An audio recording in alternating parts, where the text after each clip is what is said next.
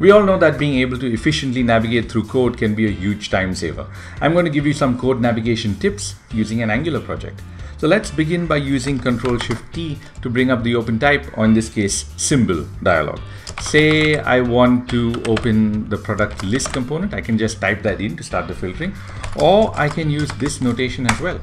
Now that I have the component open, let's say I want to navigate further within this project, and I'm going to press Ctrl to enable hyperlink navigation. You can see it's enabled for a large number of elements in this file, but I'm going to go ahead and click the template to open up the template in the editor.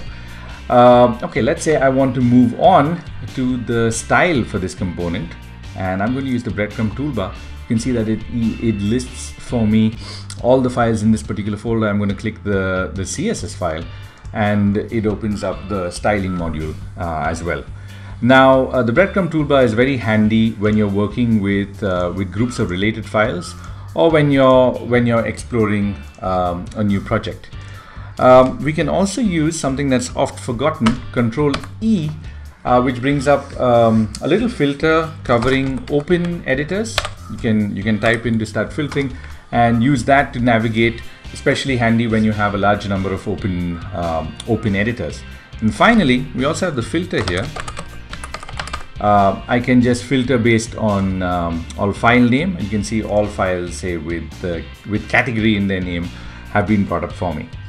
So that takes care of navigating between files. But what happens? What can you use when you want to navigate within a file? Something I'm fond of is the Minimap, and you can see that this is a graphical outline, if you will, of the file that you're currently editing. Very handy for navigating through large files with visually distinct blocks of code that you're kind of familiar with. You can also, of course, use the good old outline view to navigate within a file.